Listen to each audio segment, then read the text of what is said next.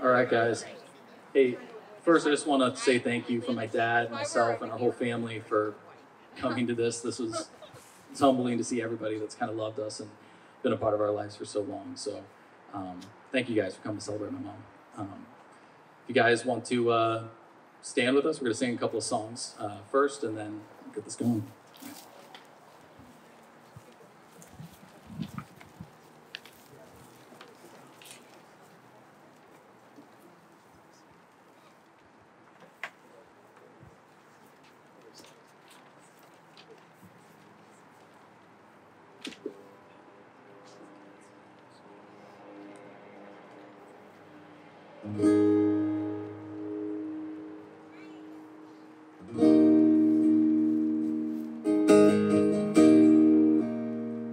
In Christ alone, my hope is found.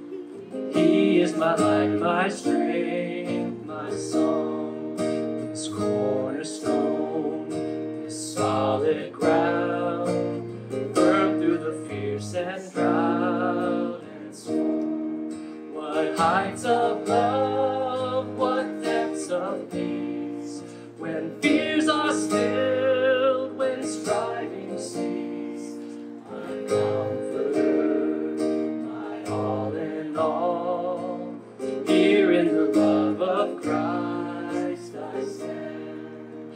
In Christ alone, who took on flesh, fullness of God in helpless pain, this gift of love and righteousness, scorned by the ones he came to save, till on that cross as Jesus died, the wrath of God was satisfied.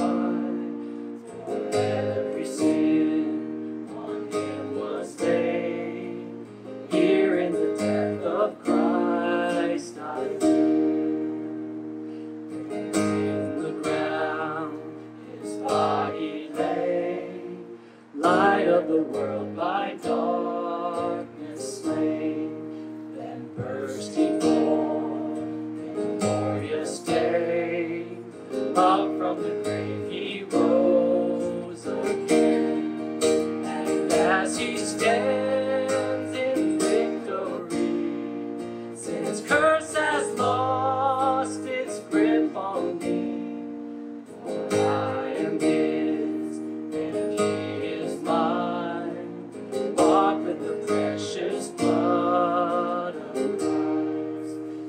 No guilt in life, no fear in death, this is the power of Christ in me. From life's first cry to final breath, Jesus commands my destiny. No power of hell, no scheme of man can ever pluck me from his hand, till he returns or calls me home. Here in the power of Christ I'll stand till he returns.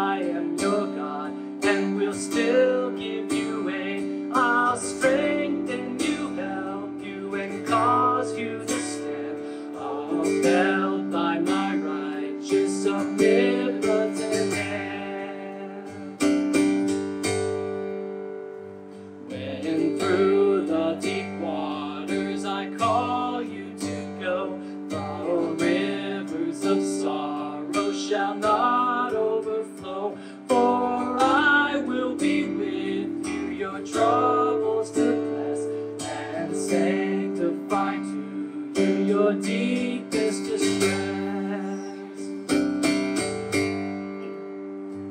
When through fiery trials your pathway shall lie, my grace all sufficient shall be your supply. The flame shall not hurt you, I only design your dross to consume and your gold to be mine.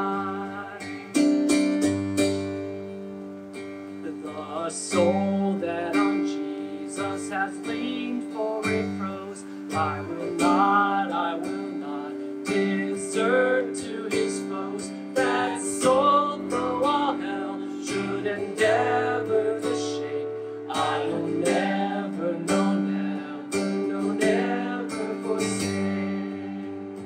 That soul, though all hell should endeavor to shake, I will never, no, never forsake.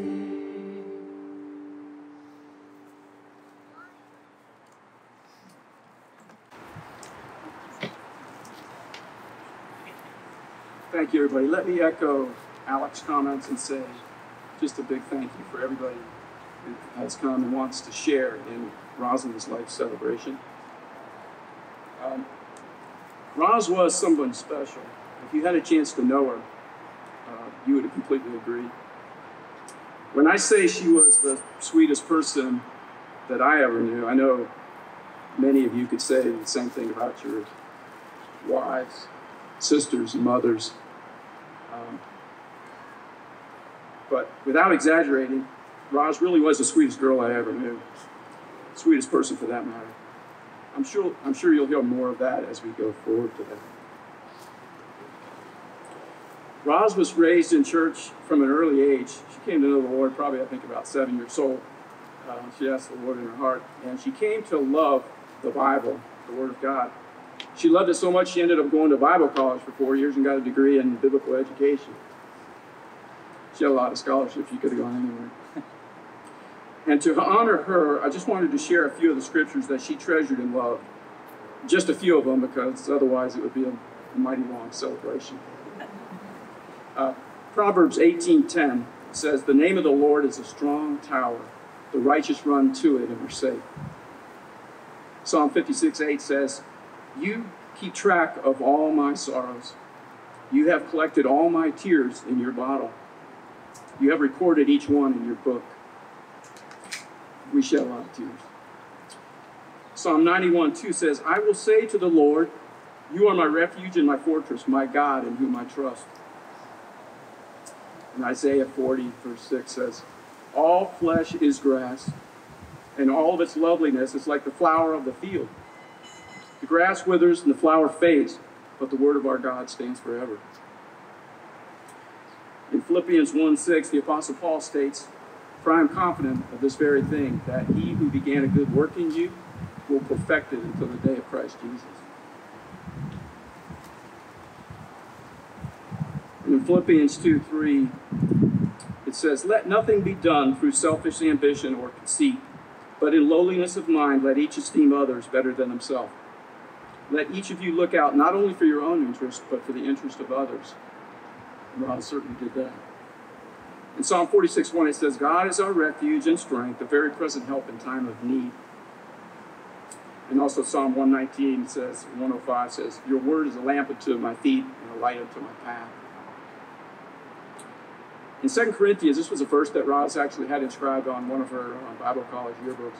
It says, 1 Corinthians 3:5 says, "Not that we are adequate in ourselves so as to consider anything as coming from ourselves, but our adequacy is from God, who also made us adequate as servants of a new covenant, not of the letter, but of the Spirit. For the letter kills, but the Spirit gives life."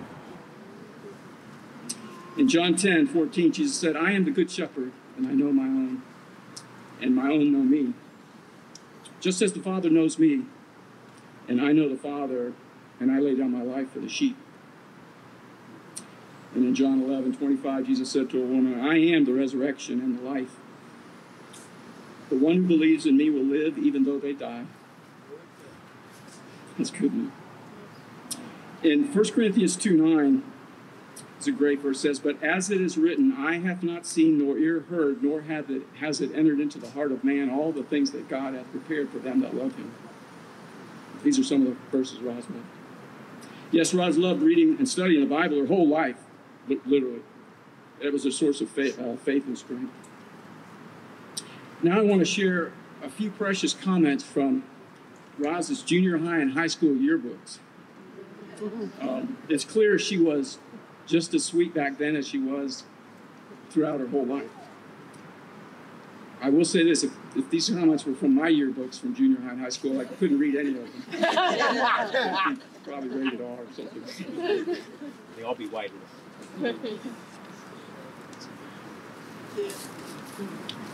Let me start with 1967. Meadowlawn Junior High, 8th grade.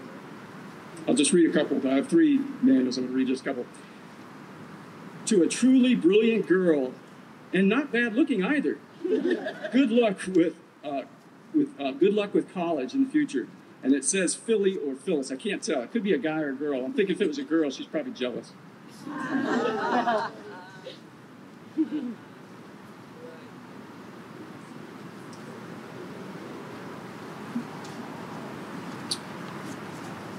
Rosalind, it's really been great knowing you this year. You are really one of the smartest, nicest, cutest girls I know. Believe me, it's hard to get that combination. Love you, Cece.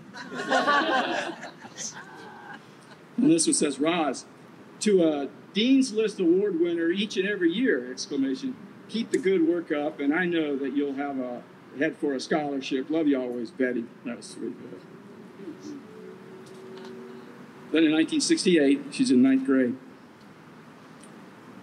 Roz, to a real great, smart, and nice person, hope you have the best luck in everything you do. I sure will miss you, especially when we have a test.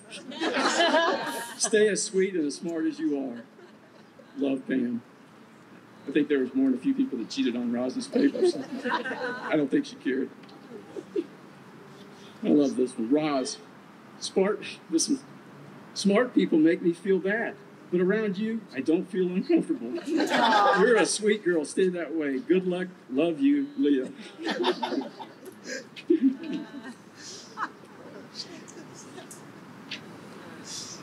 This is classic. Roz, you are one of the sweetest and nicest girls I have ever met. And I say this from the bottom of my heart. You will ever be remembered by me, at least. Good luck next year, Bill. I don't think Bill got a date with Roz.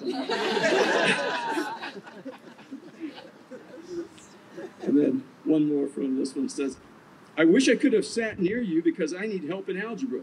Hope you have a happy summer, Bob. And then I'm just going to read a couple from her high school. This is 10th grade in St. Pete High. This is 1969, a year of a lot of events happened that year. Roz, you had great parties. You are a fantabulous person. See you at ranch this summer. Love, Julie. That's the youth ranch that they all went to.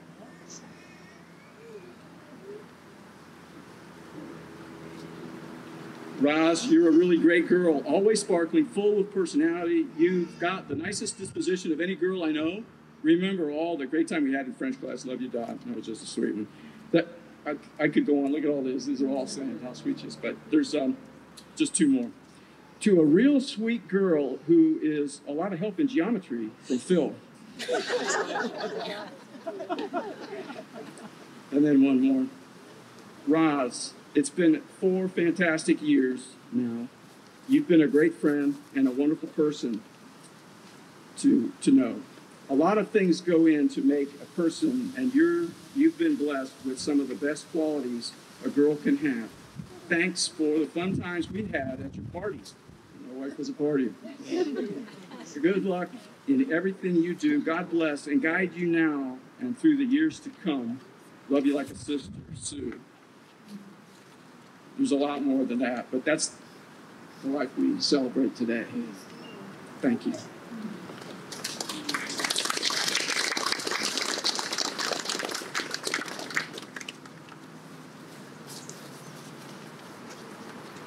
Hi, I'm Ramona. I'm one of Roz's sisters. I'm the third in the birth order. Rosalind was the oldest, but she always used to tease me, always on my birthday. She would post on Facebook, "Happy 65th birthday," from the time I was about 50. So she always wanted to pretend that I was the oldest. Hey, I'm pretty sure, Dave, that the Julie who wrote that comment about see you at ranch is actually here, Julie Upman. Julie, did you go to school? I'm looking for her. Julie, did you go to high school with Rosalind? But not to ranch. Okay, not the right Julie, but Julie went to high school with Rosalind. So thanks for coming today. So a year and a half ago, during a particularly hard season when she was not feeling well at all, Rosalind did something classically Roz. As we all know, she was a very intentional person. And during this season, when thinking about her life and her death, she sat down and sketched out a plan for this service. She said, if you choose to have one, which is also classically Roz, because she really didn't care. But she said, if you do have a service, here are some songs I'd like to sing. We're singing those songs. Please don't fix any food. Whatever you get, just buy it, because it's too much work to ask someone to do. And if you do get food, all I ask is that you at least have a rum cake from Massaro's. It was her favorite, and today we'll be having rum cake from Massaro's after the service. Besides those instructions, she also gave some talking points that she wanted to share with you today. So what is being shared are those talking points and some additional thoughts from her emails and text messages that she sent over the last few years. She wanted to make much of God. She did not want much made of her, even though she was an incredible daughter, sister, wife, mother, grandmother, aunt, niece, cousin, employee, and friend. Instead, she would want others to know God as she had found him to be faithful, her comfort, her peace, her strength, and her ever-present help in time of trouble. So these are Rosalind's words. She wrote, "Here are some points as far as my understanding of how I stand in Christ. Just the truth I'd like incorporated in a talk. I'm not a saint, and I want Christ to be magnified, not Roz. Everything I needed to know to live the Christian life, I learned as a preschooler. Jesus loves me, this I know, for the Bible tells me so. Anything good I've done in my life, the glory must always go back to Christ, because in my own state, I'm a mess. He is the one who brought conviction and the power to walk where the Holy Spirit led me every day. That was very complicated sometimes, especially since my MS diagnosis over 20 years ago. The disease scared me, but eventually the Lord changed my attitude about the disease, and I received great freedom. When I got old, if a symptom flared up and my doctors needed another test or referred me to another specialist, a doctor's game of pass the buck. The Lord had freed me from any fear of procedure, test, etc., because what's the so-called worst case scenario? Renee taught me this. Worst case, I could die. And to me, that was not a worst thing. I love my family and friends, but I've expressed this to them, and they all understand what I mean when I say this. It is better to be absent from the body and present with the Lord. Apart from the Lord, there is no solution, there is no hope. Yet I know he is always with me, and even though I can't sing songs that comfort me because of the pain it causes, I can hum them. So that's what I'm doing. I've always found great comfort in the attribute of God. He is a consuming fire. Through sickness or other trial, that is what he's been doing. He is refining me. I love the hymn, How Firm a Foundation. The verse, when through fiery trials thy pathways shall be, my grace all sufficient shall be thy supply. The flame will not hurt thee, I only design thy dross to consume and thy gold to refine, is very meaningful to me. That is what God is doing in me. I am not now finding great comfort in the message of the book, The Prisoner in the Third Cell. Jesus' word to John the Baptist when he had doubts and questions about Jesus describes my situation. Jesus sent a message to John the Baptist. Blessed are those who are not offended because of me. I will not be offended by God. I refuse to be offended by God.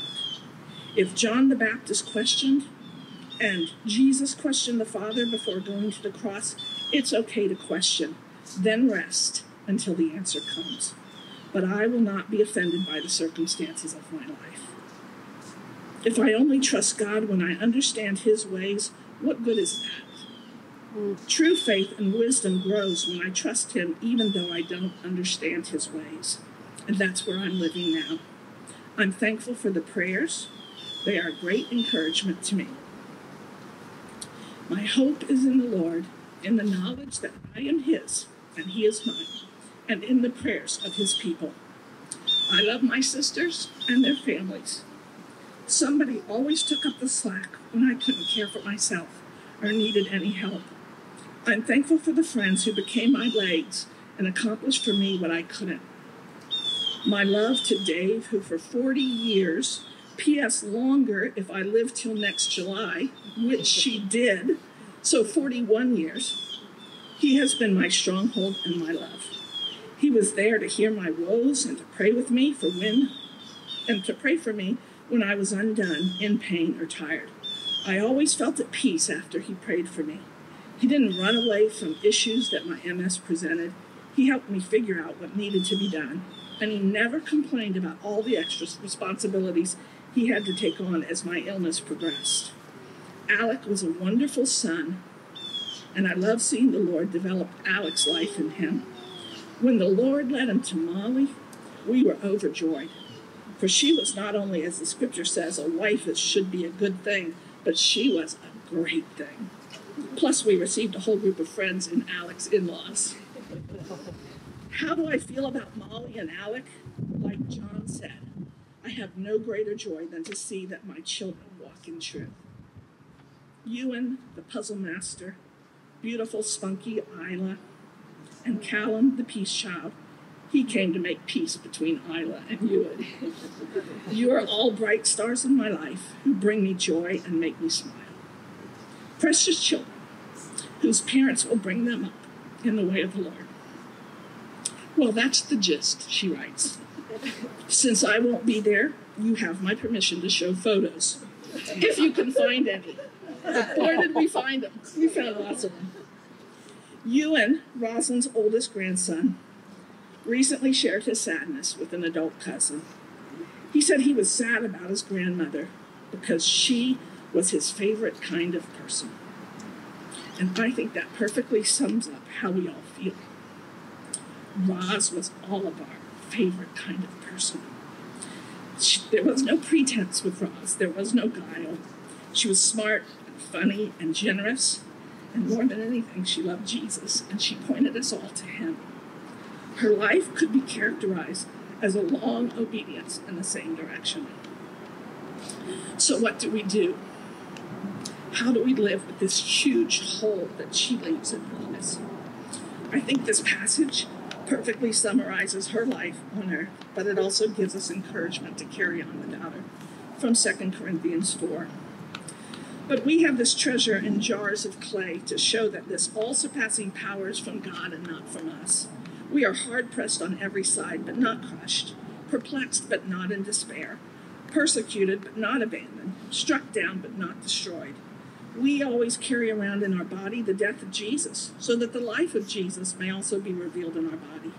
For we who are alive are always being given over to death for Jesus' sake, so that his life may also be revealed in our mortal body.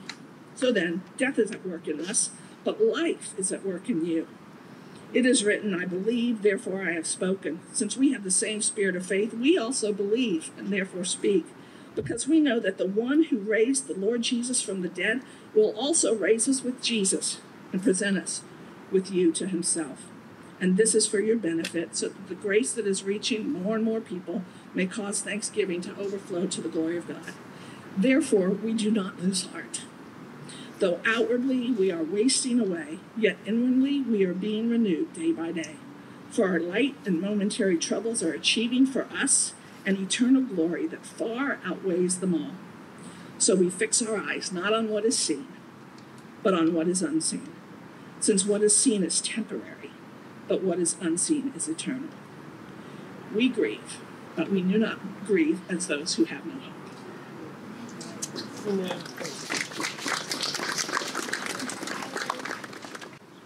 Hi, I'm Dawn. I'm Roz's niece. And my opening verse is your closing verse. So I'm going to go ahead and read it because God wants us to hear it twice. Paul writes in 2 Corinthians 4:16 through 18, "Therefore we do not lose heart, even though our outward man is perishing, yet the inward man is being renewed day by day. For our light affliction, which is for but a moment, is working for us a far exceeding and eternal weight of glory. While we do not look at things which are seen, but at the things which are not seen. For the things which are seen are temporary, but the things which are not seen are eternal."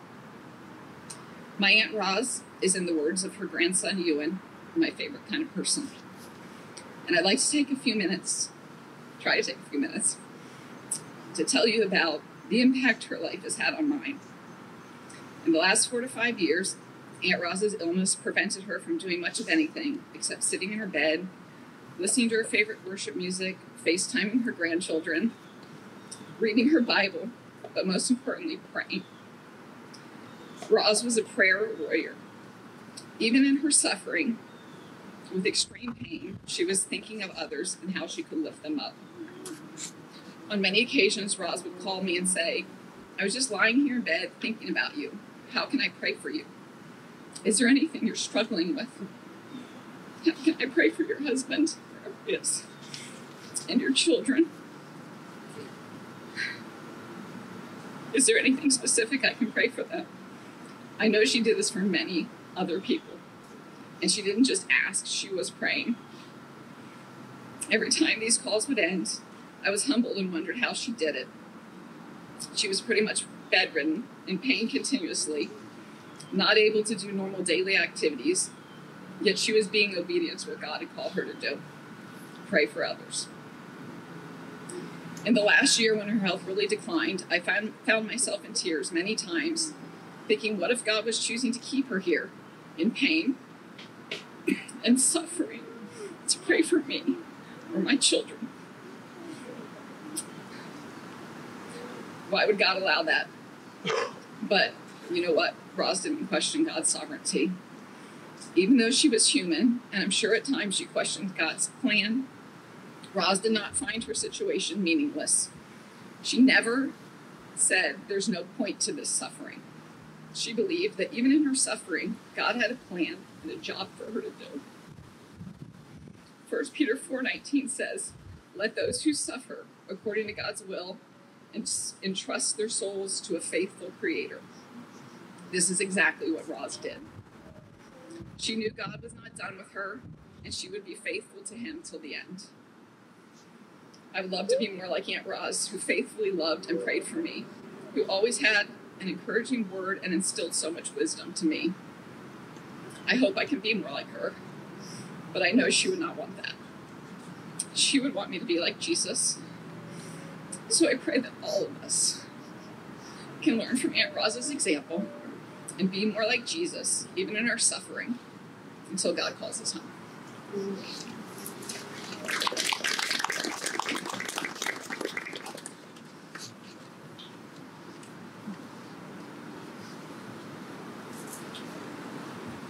I'm starting to think I should have gone last. Or first.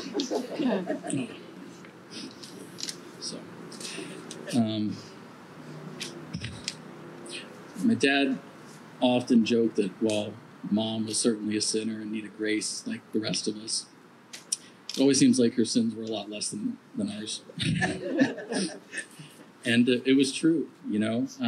It really is, you know, with all the tears we cried this week, it's been easy to celebrate a life that is just so beautifully lived. And I think that's evident from the high school yearbooks and your sister and her niece is saying so far. But Thinking back to when I was a kid, my mom was always the same person. She was gracious and kind and selfless. She did always seem to put others above herself every time. And she took care of me. I remember her breathing with me with bad asthma attacks when I was a little kid. And then that progressed to her taking care of all my cuts and broken bones. And then eventually it was more relational help where, I'd have problems. She'd give me really wise advice. I'd ignore that advice and then have to admit that I was wrong another couple of months later. And throughout my life, I kind of took advantage of her patience and her grace, especially in my teenage years. But regardless of how rebellious I was or my angst, she always welcomed me back and always forgave me. The last couple years are...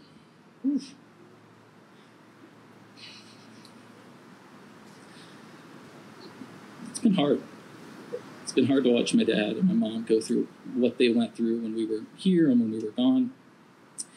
And from the outside, my mom's life was marked by her imprisonment and her pain and her limitations. But throughout her storm, she continued to... her life continued to be defined by her overwhelming joy in her Lord and in those around her. She rarely focused on herself and was constantly interceding for others. And when you spoke to her, you knew that she wasn't thinking about herself. She was caring about whatever your problems were in that moment. So many of us, myself included, are really preoccupied with ourselves and absorbed in how things affect us and wrongs done towards us, and we're constantly concerned with the present situations and worrying about what comes next.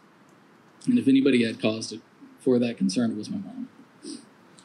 But instead, she trusted in her Savior, and she loved other people. She had no bitterness. She had no malice, deceit, pretense, no ulterior motives, no selfish ambition. She loved others more than herself, and she was kind and gracious to all.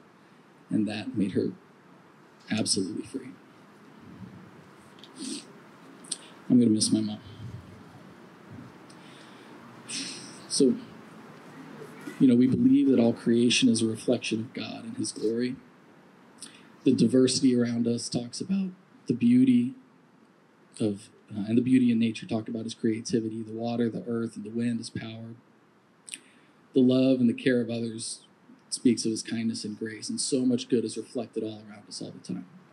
And my mom's life was certainly a reflection of that good. She was beautiful, gracious, hilarious. She always laughed at things that I never thought she'd laugh about. Every time I was just a little bit too inappropriate, she would actually laugh, and so just encouraged me to be more so. She had a great sense of humor. But she was loving and patient and joyful and kind.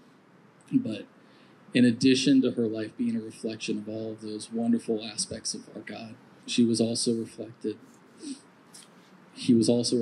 particularly and devastatingly through her suffering and the suffering of other innocent lives. It shines a vivid light on the injustice and the darkness in this world and on the unbearable enemy of death that all of us face. And it puts a spotlight on a truth that a lot of us spend our lives disregarding. I've often wondered why God allows suffering, but if watching someone as sweet and as kind as my mom suffer so horribly for so long doesn't point me towards the cross of Christ, I don't know what does. My mom's life reflected Jesus, His life, His love, His kindness, His undeserved suffering, and His death on Calvary. It spotlights the most important moment in all of history where the innocent suffered to defeat death and give us hope. And my mom's life was a beautiful reflection, wholly of our Creator, and I'm privileged to be her son. And if that were it, that would be enough. But His grace is greater. I see His steadfast love reflected in my dad, who never wavered in his covenant, selflessly serving my mom to the very end. I see His gracious hospitality in all my aunts and my family and my cousins, and my friends who have unselfishly given their time, many of you here today, and given your time and energy to serve our family over the years. And I see His care and His compassion in the body of Christ interceding for us over the past few decades. And I'm so thankful for the incredible grace that God has shown towards me and my family through all of you, through His Son. I'm thankful that He gave me such an incredible mom. And I'm thankful that she's now present with her Savior, never again to be broken. May his steadfast love endure forever.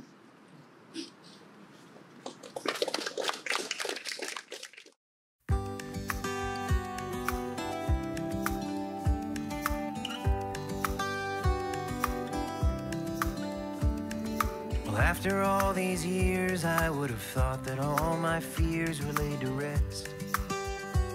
But I still get scared. And I thought that all my struggles would be victories by now, but I confess that the mess is there. But oh, I know the work that you began is coming to an end someday. After all these years,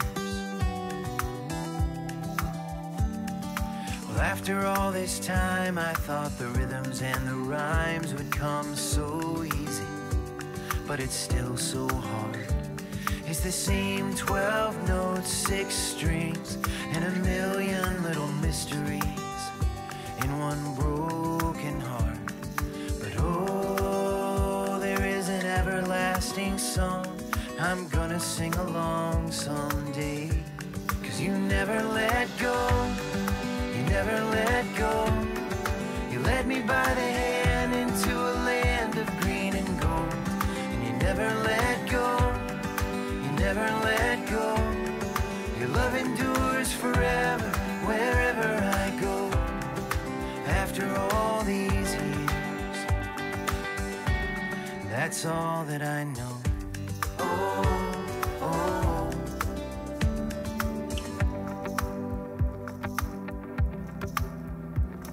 From Illinois to Shiloh to the Warren to the cliffs at Castle Rock. Well, I've been longing for a land, but not everyone who wanders is lost. 'Cause every road I walk is in the palm of your hand. And oh, there is a house with many rooms where I'm gonna be with you someday. 'Cause you never let go, you never let go. You led me by the hand into a land of green and gold. And you never let go, you never let go. Your love endures forever, wherever I go. After all these years, you never let go, you never let go. You led me by the hand into a land of green and gold. And you never let go, you never let go. Well, after all the years have gone and I have grown old, I'm gonna go home to the arms of a father who never let me go. After all these years, that's all that I know. Oh, oh, you never let go. Oh, oh, you never let go. Oh, oh.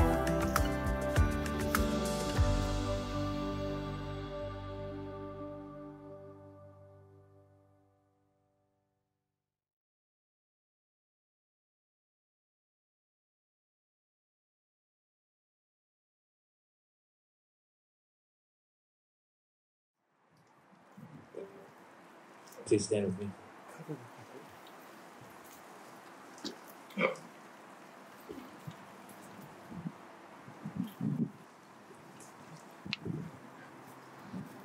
Excellent.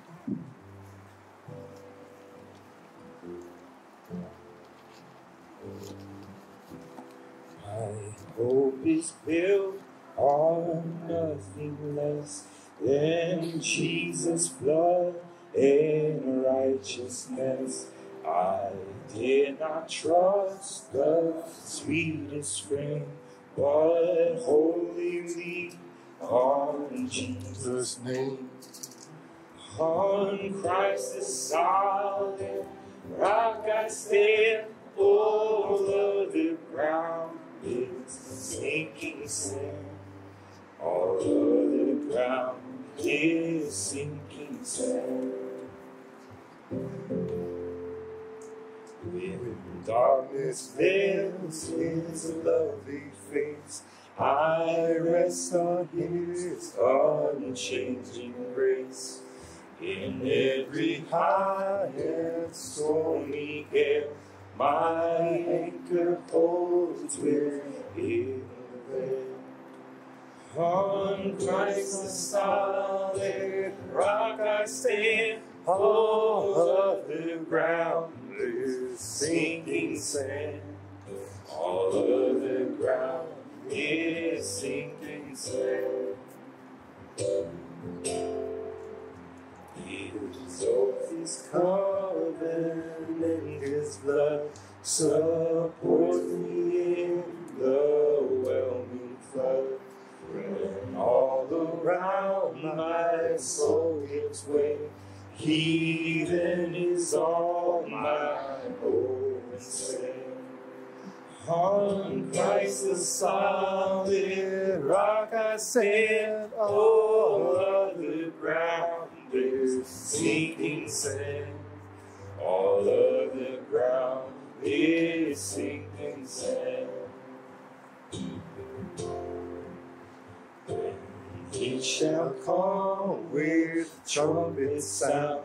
Oh, may I then in him be found, dressed in his righteousness alone, faultless to stand before the throne. On Christ the solid rock I stand, all other ground is sinking sand. All other ground is sinking sand. On Christ the solid rock I stand, all other ground is sinking sand. All other ground is sinking sand.